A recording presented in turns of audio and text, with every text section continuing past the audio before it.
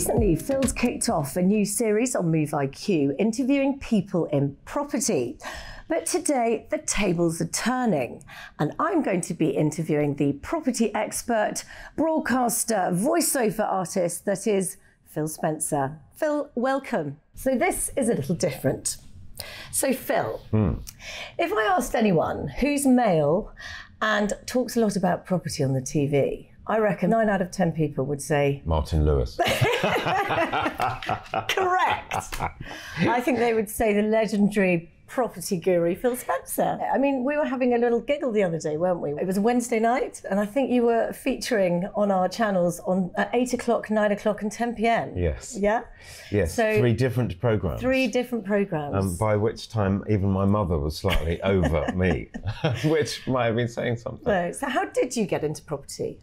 I was always interested in property, but I think I was always interested in people as much as property and all that goes with it. And we are all fascinated with where we live. Everyone lives somewhere, and most of us want to live somewhere different. I was an estate agent in the depths of the recession, and I never sold anything, and I didn't like much of what I was being asked to do in order to sell things. So I went off and got qualified. I thought, well, the depths of the recession, we are talking 91. Yeah. I thought, well, I'll go and get qualified and come back to it. So I went and trained as a surveyor. And after doing my degree in general practice surveying, I then set up Garrington Home Finders, which was the first of its kind. It was a buying agency to help people through the process of... And you were one of the first to do that, sort of the property home finder. Correct, yeah. I was working in southwest London. Kirstie Allsopp was working in West London. There was somebody else in Belgravia. And yeah, and there were only 3 people back then. How did you actually meet Kirstie then? We knew of each other because we were both doing the same thing, and it was a new service, and it was a bit of a niche business, and it was started to be written about in the press and that kind of thing. And so we'd read about one another. Not arch enemies at that stage. Well, competition. We were competition. Although given there was only 3 people doing it, it wasn't very fierce competition. Yeah. But we actually met on the screen test of what became Location. And that has now been going for many years. This is our 20th year. That's very impressive. And everyone loves it. And it was obviously a proven formula that worked. I think we were very lucky because it was the first property show.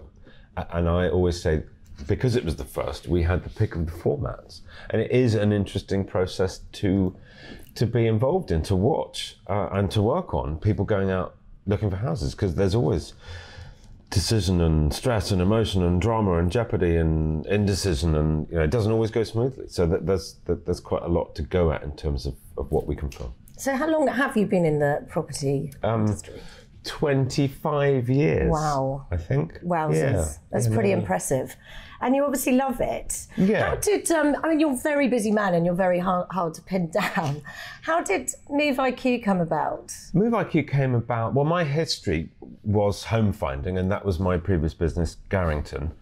And back then, I looked after a fairly small number of people and charged them quite a high percentage. And it was a very, very hands-on, personal, bespoke advisory service. And I always believed that at some point, technology would enable much of that hand-holding during somebody's search and negotiation and purchase, that technology would enable that level of advice to be offered to a wide number of people.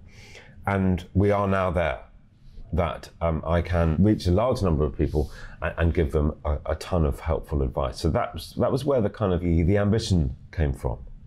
It's doing very well. I mean, Ask Phil Move IQ series, you get inundated with question after question. What's the most popular thing you get asked?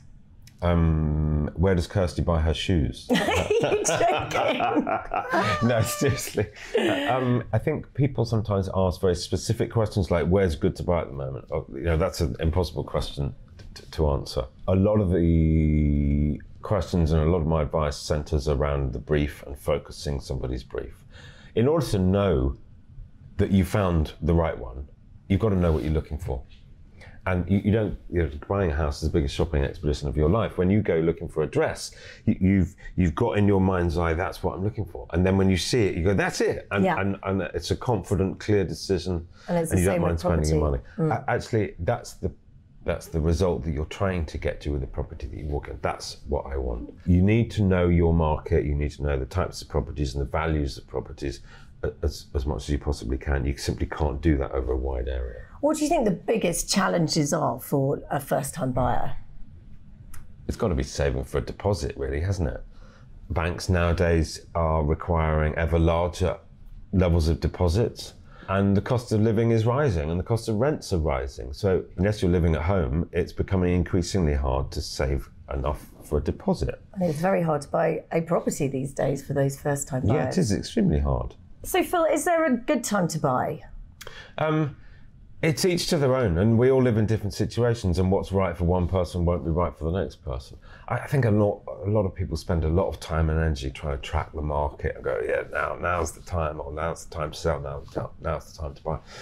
My personal opinion is it's your home, and if you happen to strike it right with the timings, then happy days. But the odd percentage point of movement isn't going to.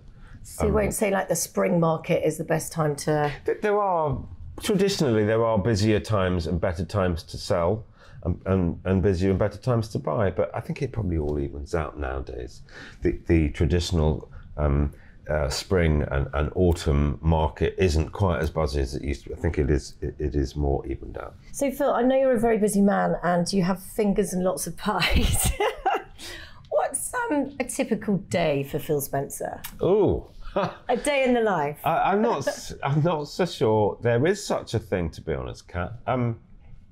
I have a great deal of variety. I'm blessed by lots of variety, and on some days that stresses me out because I'm trying to do too many things in too many different places, and sometimes I think, well, actually, I wouldn't want it any other way. You're right. I'm involved in lots of different things, but I'm very fortunate that I enjoy my work. I genuinely do enjoy it. I get a big kick out of it. On a filming days tend to be fairly intensive, 8:30 till kind of 6:30. It slightly depends on which series I'm working on at any given time. I try and do one series at a time, but a lot of this year I'm filming both location and Love It or List It. At the same time, I'm trying to weave in a series of stately homes as well as a series of Britain in 100 homes. So at certain times it gets quite busy. Quite the diary. Busy and quite hectic. And of course, I can't film those series from anywhere near home because they all involve travel. So certainly, at certain times of the year, I spend more time in hotels than I do at home, and that's the rigours of the job. Simply that I do need to get around the country, but at the same time, it's also one of the joys of the job is that I get to see the whole country. I really do. And every day is different. Every day is different. Well, on a non-filming day, there are such things. Then I'm concentrating on Move IQ business. And doing the Ask Phils and just trying to get as much kind of advice and help as I can out there for people. I just heard just before our interview that you've bought a new toy. Yes, I have bought a new toy. Well, that's be the day up for you. You've got to tell everyone what it is now. I do really, don't I moved out of London 3 years ago. And the one thing that I miss about living in London was buzzing around on my scooter. So I did a huge amount of mileage and saw a huge amount of properties, but simply because I was mobile and I could duck in and out, borrow keys from an estate agent. I could see a load of properties every single day.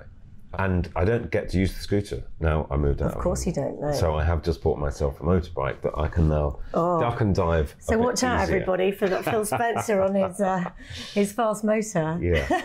So Phil, I've heard something on the Move IQ grapevine that something to do with breakfast with Phil and something to do with eggs.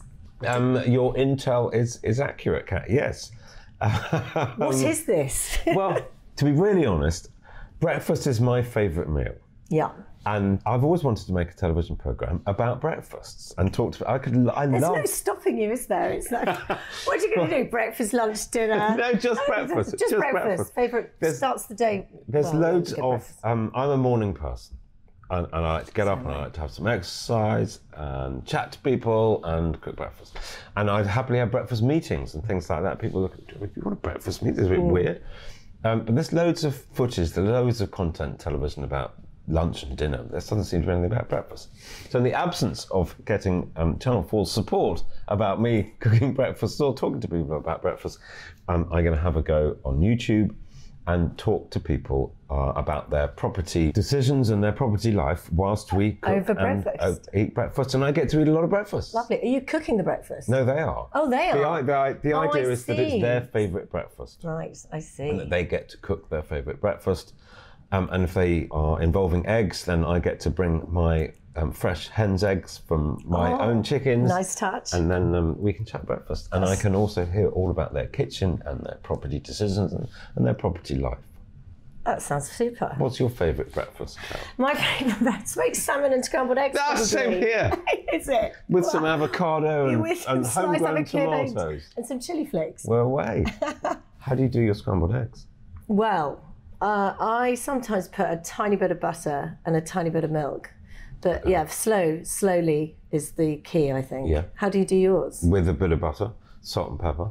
Yeah, salt and pepper. I'm amazed by the variances in how people like cooking their eggs. And of course, it's all subjective. Yeah, it is. I've got a Nigella little tiny whisk, which is brilliant for scrambled egg. So you whisk them with an electric whisk? No, a tiny little Nigella Lawson little tiny whisk thing. Yeah. See, there's so many debates. Some people use a fork, don't whisk it. Some people say never put milk anywhere near it.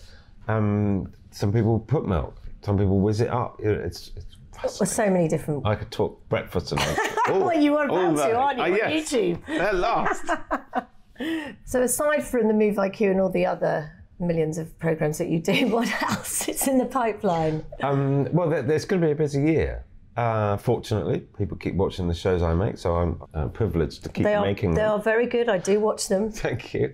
We've got another series of Location. I don't know what series, it's probably 26 or something like that. Crikey. Starting this year, just after Easter, and we're also starting series 5 of Love It or List It at that point. Further down the track in the autumn, I'm hoping to do some more stately homes, which is my absolute kind of joy. Busman's Holiday, that is. And the series Britain in 100 Homes is currently showing up. Oh, I love that. Yeah. More for at the moment. So we kind of see how that tracks before Channel 4. It was you trying to get into that priest hole that made me laugh. Squeezing in. You are quite tall and you managed to get in there. Kirstie's house in Devon has a couple of priest holes. Yes, I've squeezed into them as well. Wow, well, you carry on with your squeezing into priest holes. It was nice talking to you today. And you, thank you.